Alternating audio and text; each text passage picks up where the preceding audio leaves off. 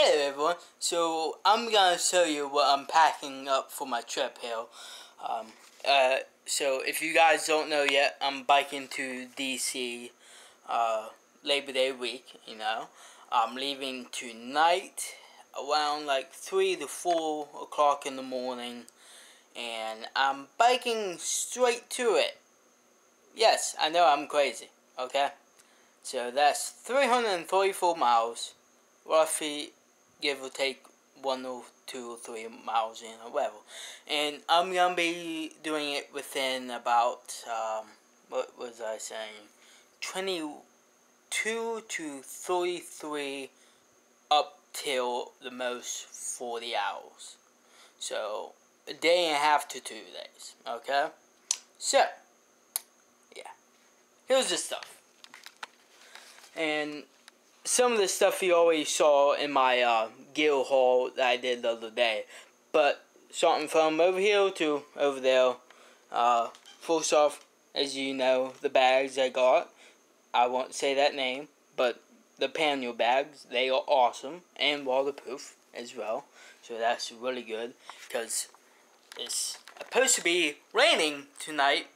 It did already this morning, so we'll have to see about that. I might be riding through some thunderstorms and stuff, so yippee! Okay, so right here I have the tools here. I did a video on what tools I carry for my bike, probably like last year at the beginning of it. So this is a very simplified tools, Just got some screwdrivers here, whatever you call these things for this. The wrenches. So really, I could just get rid of these and just carry the wrenches, but I like using these a lot more than using these. So in case of this breaks, so I got this. Just in case. So, over here, I got the Allen keys. Again, I have this thing here, so I don't really need these 3, but I like using these. I have these fit the stuff on the back of here to move them, so I have to carry these. So yeah, knife, 2 knives, multi-plow, plows, no set of plows, just in case something breaks down, you need that tools. So over here I have the cook set here. Well, not cook set, but cooking pot, and then I have some matches in there just in case if I need them. I have the lighter here for the stove. Now I have 1 propane tank. I have no clue how much is in it.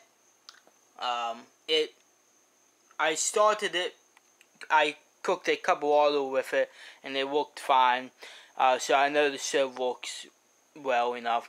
And then I bought another propane tank just in case. I know this will last me all week. I know that for sure. And also I have a roll of duct tape. You always need duct tape. You always need duct tape.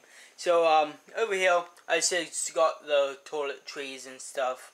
Medicine and the other one. I'm getting a smaller can of hand sanitizer because I bought that with me last year.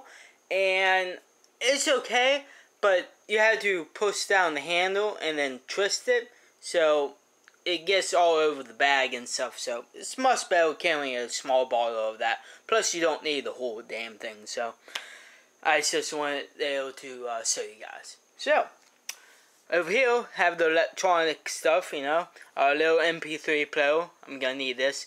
I'm using my phone as well, but just in case if my phone won't charge anymore, because for some reason it's not charging right now. Of course, everything goes wrong the day you're gonna go on the trip. Always. The battery backup stuff for the solar panel. I have the radio on my bike, so you always saw that and you already know how I like it. I love that damn thing. I have my camera, which I'll be using for the trip, only because it has the AA batteries. I can recharge these ones and use these ones as well. I can intertwine them two. So I can't really use this camera on the trip. I'm gonna take it, yes, but I can't recharge this one. So yeah. Okay, so over here I just got some 2 shorts. The shirt I'm wearing, boxers, you know. I have socks. I have the thin hoodie. I have my rain gear. My rain pants are underneath that, just letting that dry up a little bit. I don't need that much clothes. I'm only going for 7 days, plus my shorts.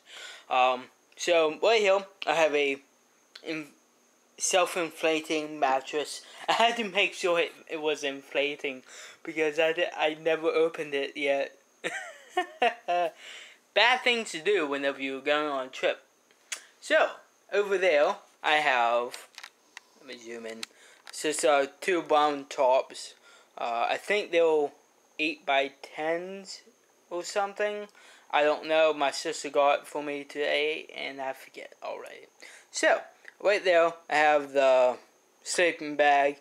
Right there, I have some the tent poles for the tent there. Make sure that you have all of your tent poles and your tent stakes as well, because and the rope, because if you using oh my, I'm zoomed in. No, I don't want that. No. Okay, sorry about that. So, if you don't have your tent stakes, your rope, if you need it, some tents you need rope for guy lines and stuff. Mine does. So, if you don't have that stuff, you're in a heap of trouble. Yeah. So, also, another thing that you should never do whenever you're going camping is never set up your tent right beforehand. Now, I have set this tent up once. I got it for Christmas last year. I set it up in my room just to get the idea of it. And then I went out in the woods and set it up to see how it set up with the guidelines and stuff. But that was the last time I set it up. So about 8-9 months ago.